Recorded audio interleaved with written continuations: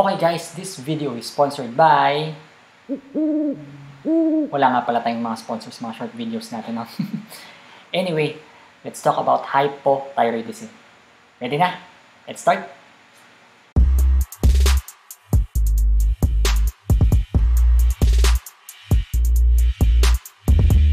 Okay, so definition po muna tayo. Hypothyroidism. Pag hypo, other term for that is below or under. Pag thyroid naman, most likely ina-associate po natin to sa metabolism. Pag hypothyroidism, ang ibig sabihin nun, mababa ang inyong metabolism. So, kung mababa ang inyong metabolism, ano nga ba yung mga simptomas ninyo? Iisipin mo na lang ano nga ba yung nararamdaman ng isang mababa ang metabolism. Usually, yung mga tao po na yun, yung mga mababagal yung kanilang heart rate. Mababagal yung paggalaw po nila. Mababagal din yung paggalaw ng tiyan nila, leading to constipation.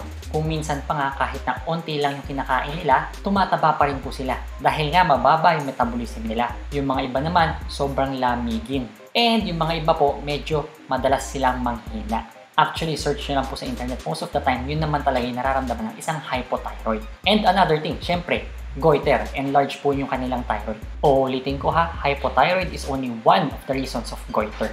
So, having these symptoms, ipapagawa po ng inyong doktor kung ano yung mga test na kailangan nyo po. Well, may video tayo regarding thyroid tests, okay? Panoorin nyo na lang po yun. And i-interpret po nila together with your symptoms and lab tests kung ano nga ba yung sakit mo. May kinalaman ba to sa thyroid o wala? So, technically po, nalalaman yung hypothyroidism through blood exam, TSH, FT4, FT3. Ito yung mga blood exam na may kinalaman po sa thyroid ninyo. FT4 and FT3 are the hormones na may kinalaman sa mismong thyroid. Si TSH naman po ay hormone na may kinalaman po sa brain. Kapag sobrang baba po ang nilalabas ng inyong thyroid, ibig sabihin mababa nga ang inyong thyroid hormone, so mababa si FT4 and FT3, mapapansin po ito ni brain mo. So, ibig sabihin, sasabihin ni brain, ay, mababa yung thyroid niya. Kailangan kong taasan ang TSH. So, in general, baliktad po ang TSH with regards to FT4 and FT3. Kung may hypothyroid ka, mababa ang FT4 and FT3 at mataas naman si TSH. Now, maraming interpretation po yung TSH, FT4, and FT3. Yung doktor niya na lang po yung mag-i-interpret niyan together with your symptoms kung ano nga ba yung thyroid na meron ka. I mean, yung thyroid na sakit ha. Kasi hindi lang naman po hypothyroid yung problema natin kung minsan. Meron din namang subclinical hypothyroid, yun yung mga borderline. Meron din namang isolated hypothyroxinemia, and meron din pong mga ibang sick thyroid symptoms. You don't need to memorize these things. Again, your doctor will interpret these findings from the labs and i-correlate niya doon sa clinical o situation na meron po kayo. So, kung nalaman na nga na may hypothyroid ka, ang tanong, ano nga ba yung reason kung ba't ka nag-hypothyroid? Number 1, pwede bang autoimmune disease ito? Most commonly, yung Hashimoto's thyroiditis. Na overcorrect po ba yung iyong hyperthyroid or nasobrahan ka sa methimazole or PTU? Ikaw ba ay naoperahan ng iyong thyroid? Or na radioactive iodine therapy, meaning nasunog na yung thyroid mo chemically? Or yung mga iba, may mga iniinom pong gamot na nakakasanhi ng hypothyroidism. And one more thing, sometimes one of the reasons for hypothyroidism is iodine deficiency. Although dito po sa Pilipinas medyo malabo na lang pong mangyari yan dahil iodine sufficient na po tayo. Most of the time, nakukuha na po natin yung sapat na iodine na kailangan ng ating katawan. So, madalang na lang po yung iodine deficiency na ang rason ng inyong hypothyroidism.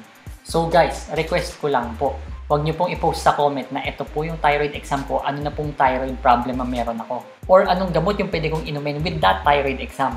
Kasi aalamin po muna natin kung hyperthyroid ka na nasobrahan sa gamot, hypothyroid ka nga ba talaga, ikaw ba ino-operan, and so on and so forth. In short, aalamin muna yung reason via the history, and your treatment will depend on that history and your exam. In short po guys, the treatment will depend on 1, the thyroid blood tests na meron po kayo, and number 2, the story that you will present to your doctor kung bakit nga ba ikaw nagkaroon ng ganyan.